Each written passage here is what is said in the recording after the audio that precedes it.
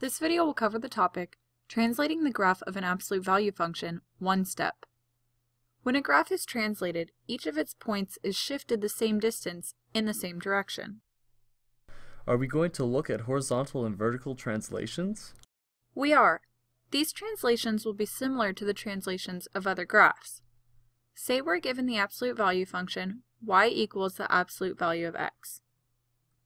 Horizontal translations occur when we add or subtract a constant inside the absolute value sign.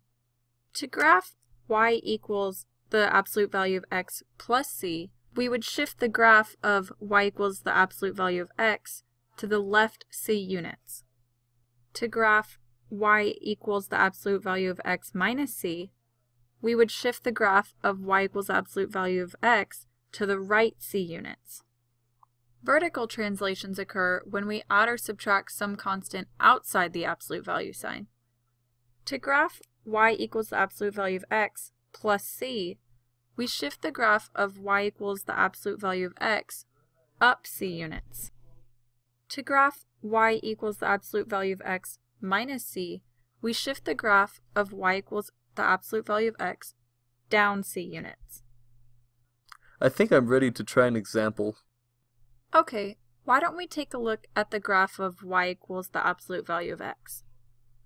How would we translate this to get the graph of y equals the absolute value of x plus 3?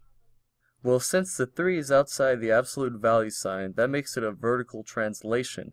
Also, since it's plus 3, that means we translate the graph 3 units up. Great job! Now let's go back to the original graph y equals the absolute value of x.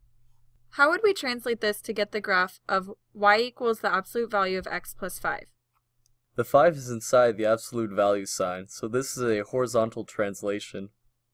Also, since it's plus 5, we have to translate the graph 5 units to the left. Perfect!